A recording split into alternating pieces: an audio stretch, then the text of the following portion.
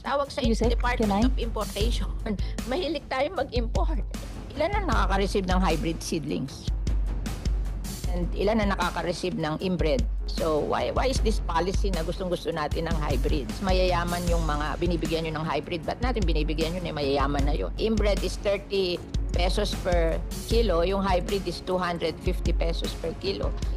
Hybrid seeds are imported. Inbred seeds are made in the Philippines. Ilan ang nakaka-receive ng hybrid seedlings? And ilan ang nakaka-receive ng inbred? Considering nagbibigay din ng Rice Competitiveness Enhancement Fund. I just want to know. Yes, Madam Chair. In terms po natin sa area for hybrid, ma'am, we are covering po 1 million hectares, 1,016,732. Ilang farmer yan? Normally po kasi, Madam Chair, 1 hectare, 1 farmer po yung ating... Siguro. Yes po. Sabi mo, okay, ilang farmer yan? So, 1.6 million farmers? 1 million po for hybrid, and for inbred po, 1,718,582. So, 1 million for hybrid and 1.7 1.7 million million for inbred. For inbred. Oo. So, you're spending so much for hybrid and yet it benefits only 1 million farmer, whereas you spend less for inbred, it benefits 1.7 million farmers. Tama ba yun? Sobra-sobra.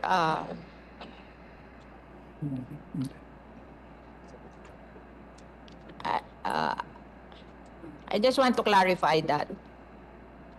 So, mas malaki ginagasta natin sa hybrid. I just want to point this out to Yusek Domingo Panganiban, that policy of the government that we spend 7.9 billion for hybrid benefiting less farmer, and we spend 3.7 million for inbred benefiting more farmers. So, doble yung hybrid. So, why is this policy na gustong-gusto natin ng hybrid?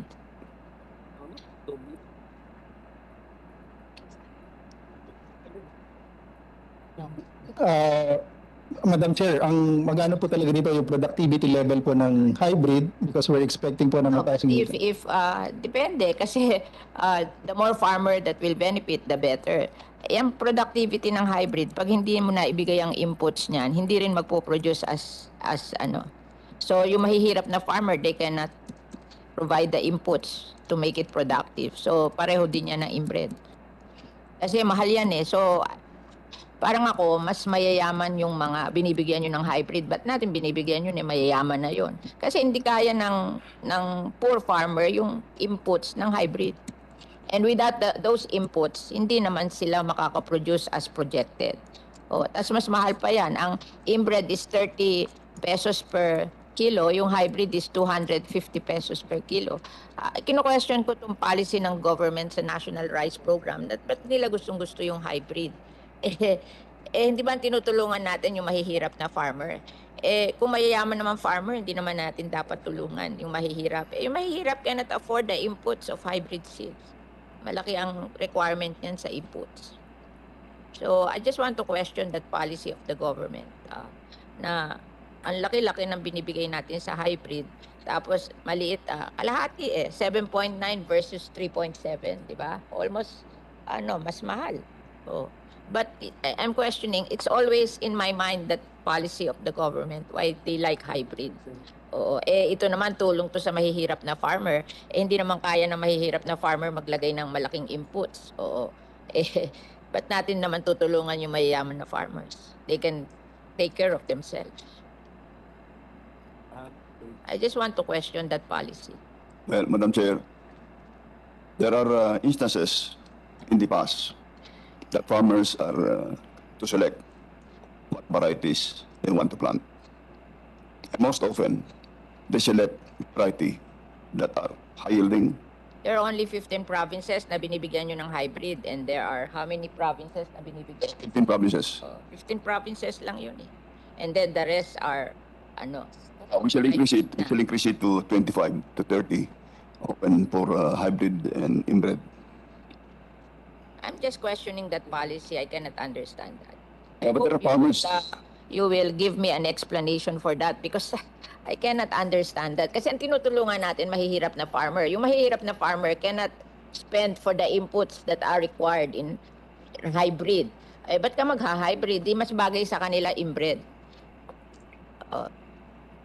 Yun. Well, that's true. That's a fact that is happening in the field level. Can we study that policy and explain to me the logic behind that policy? Because it's in the years that I have been chairman of the Senate Committee on Agriculture and Food, that is what is bothering me always. That policy that you give hybrid instead of inbred seeds. Hybrid seeds are imported, inbred seeds are made in the Philippines. If it's made in the Philippines, then the Filipinos will benefit from the production of inbred seeds. If it's made abroad, they will benefit. Sinasabi nyo productivity, but I doubt it if these small farmers can provide the input for hybrid seeds. Siguro makaka-provide niyan yung mas mayayaman. And another question is your policy on using of chemical fertilizer. Kasi sabi nila, 38% of the soil of the Philippines are degraded because of chemical fertilizer. Ano yan eh, after several years of using chemical, na-diminish ang fertility of the soil. Whereas, I asked the UN FAO, how do you solve the degradation of the soil? They said, compost all your waste and bring them back to the soil. That's organic. And that can be done by our farmers. That's why I'm always encouraging you to distribute composting facility to all the towns in the Philippines para dadating ang time that our farmers can produce their own fertilizer and we will not rely on imported chemical fertilizer. So that is another policy question for you. And palagi kami nag-aaway dyan na bakit ayaw nyo na turuan ang mga farmer to produce your own fertilizer? Bakit gusto nyo yung imported fertilizer, gusto niyo yung imported seeds? Ano ba yan? Meron bang lobby dito sa imported fertilizer, imported seeds? That's always bothering me. And as you are the policy making body of DA, I hope you will explain to me why that policy has remained for so long. That has been bothering me for years. Ngayon ko na lang sinasabi kasi hindi ko na matiis talaga. So please explain to me and I hope you will review that policy. Kasi bakit tayo import ng import? Ano ba maganda sa tawag na tuloy sa Department of Importation eh. Tawag sa Department of Importation. Mahilig tayo mag-import. But ay turuan yung ating mga kababayan na maging self-sufficient, na tayo gumawa. Kayang-kaya eh.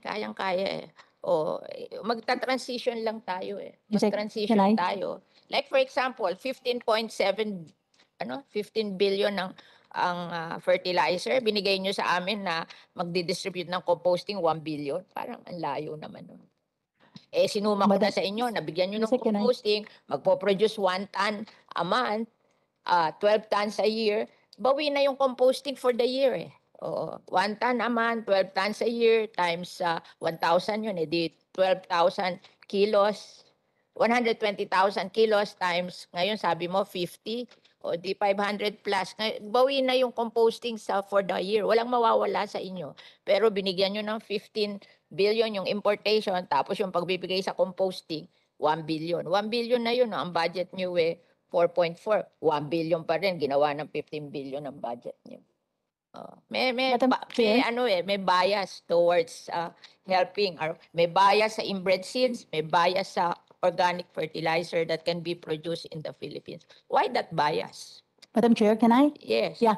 On your questions with regards to the hybrid rice, kaya po kukunti pa ang mga provinces na nabibigyan natin ng hybrid rice because it's so selective talaga. You cannot grow hybrid rice in all areas. Meron talagang conducive environment by which the hybrid rice can really, grow, produce high yields.